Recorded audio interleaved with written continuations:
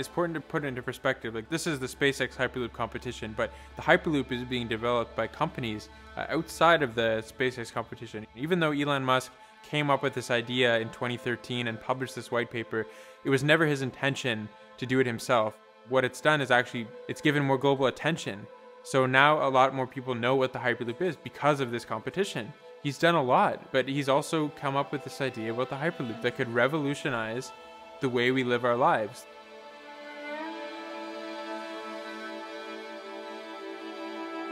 In our early meetings with the initial team, we were talking about how we would go forward in the competition. And eventually we started converging on, most of us have experience in aircraft landing gear, why don't we make a deployable wheel system using our aircraft landing gear knowledge?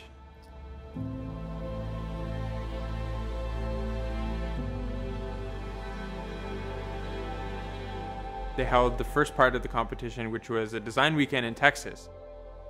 We had no expectation to win anything. I never even told my parents until about 3-4 weeks before flying to Texas. I was always thinking our design's not good enough. We don't have what it takes. We got all these teams from MIT, Delft, all over the world competing in this competition.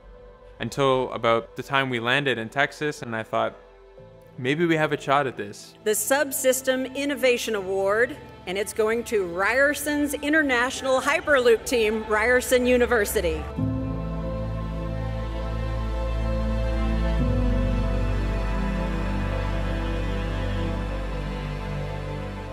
Being from Ryerson, internationally, we're still making our mark. So we were very excited to say that, essentially we're part of laying the foundations for the fifth mode of transportation, and that's something that we're at this point we're enshrined in history with all these other teams for being a part of this first stage of the development.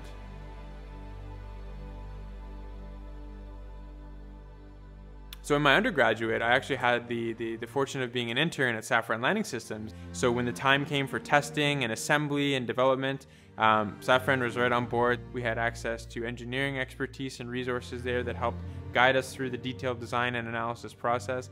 And that's really what we needed to do to be able to bring our design from a concept to something that could actually be fabricated.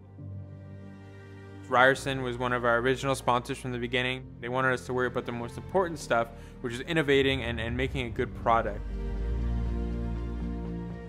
But ultimately, we're doing this because we really believe in the cause. We really want to push humanity forward. And as you've got these hundreds and hundreds of students working on these pods for no other reason but to grow as an engineer and also to benefit humanity and to work in a cause that they believe in. So I think that's pretty special, and I'm glad that we were a part of it. I think the Hyperloop's going to change the world.